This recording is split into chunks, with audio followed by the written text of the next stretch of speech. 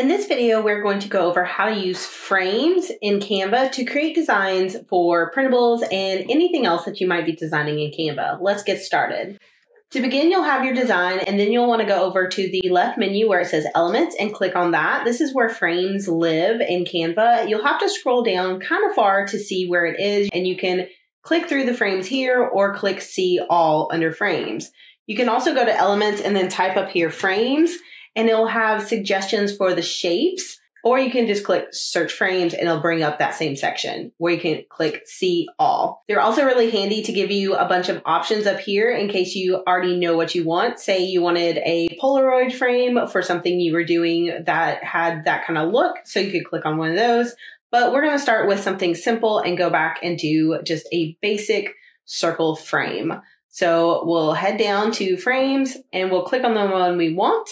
All you do is click on it and it will automatically show up in your design. You can resize it by dragging it, by clicking the corners and making it bigger or making it smaller, depending on what you want in your design. Now, to use the frame, you will go back to either Elements or your Uploads, either one, wherever you have the photo that you want to use. So let's say for this one, we want a cute animal. We're doing something with the animal theme. So we are going to find us a cute little animal. Let's use this puppy. All you do is click on it over here and drag it across.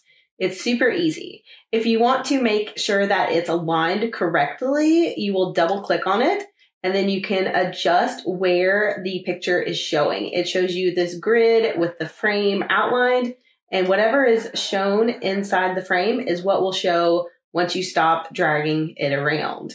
So to finish that, you can click up here, Done, or double click again. If you decide you don't like that picture and you want to change it, you can click on the picture and then click this delete button, and it will allow you to either delete the image or the frame. To remove the image, you click delete image. Another way to remove the image is to click on the frame with the image in it and just click the delete button. It removes the image first, and then if you click delete again, it will remove the frame. Then if you want to change it out, you can go ahead and find a different photo and move it over. And again, you can also double click and make the image bigger inside. You can do this by dragging the edges so that it's a little bit bigger inside the frame.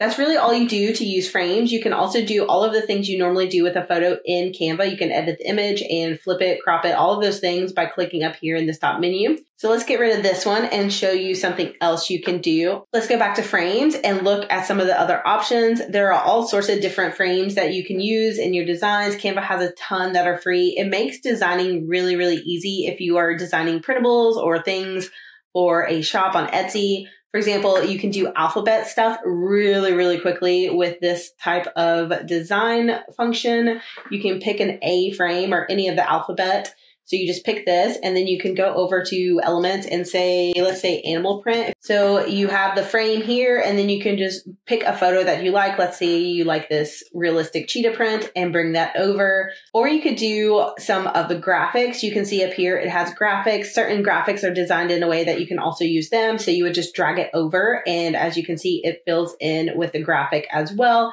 It really just depends on what you're wanting to do. There's a ton of different free graphics and photos. You can just click through on the side doing either graphics or photos, and it will load all of these, and you can play around with what you actually want to fill your frame with. But of course, this makes it super easy and quick. You can just resize it as needed. And then if you wanted to do the whole alphabet, you could do that. That's just one example. Of course, there are tons of different frames. This is also really great for some quick mockups. So if you have a design that you're wanting to show off, they have a lot of these kind of computer and phone mockup shapes. So you can do a mockup with all of the different sizes of something. If you're doing a digital product, you can put it on different ways and show kind of what you're selling and what it will look like on different screens. Lots of different options here in Canva, but that's how you use frames. And I hope it's really helpful for you in all of your designs.